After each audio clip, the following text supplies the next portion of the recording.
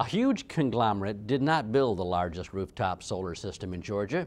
Instead, it was a corporation comprised of just 87 peanut growers that proved there are significant financial and environmental savings by going solar. Rick Treptow explains from Southwest Georgia. The American Peanut Growers Group, LLC, in Donaldsonville has purchased a 400,000 kilowatt solar array.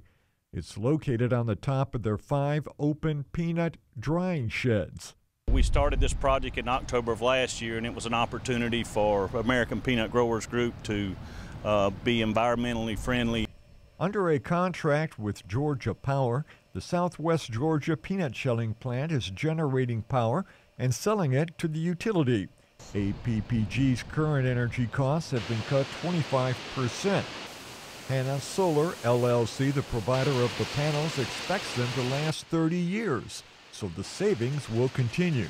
The roughly 1,650 solar panels we here receive in DC current. We currently are generating about 1,650 kilowatts a day, about 50,000 a month, 600,000 a year.